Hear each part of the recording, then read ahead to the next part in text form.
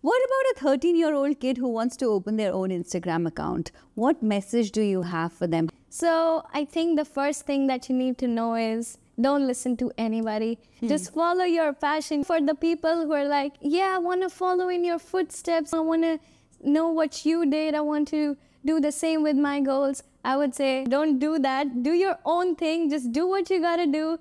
And the second thing is listen to your parents, because the only reason I'm here is because I listen to my parents. You really need a manager or your parents to be around you, for the support, for the guidance, for every single thing.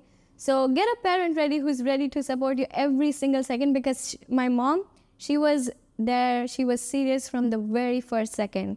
And that's what I would say. Just go with the flow, be happy, enjoy the journey, because till now, I'm just going with the flow. Enjoy the process. That's a lovely message, Harneet. Go with the flow, be happy, and listen to your parents. In today's world, especially when social media can be used in different ways, amongst the teenagers especially, you are a great example of using it the positive way.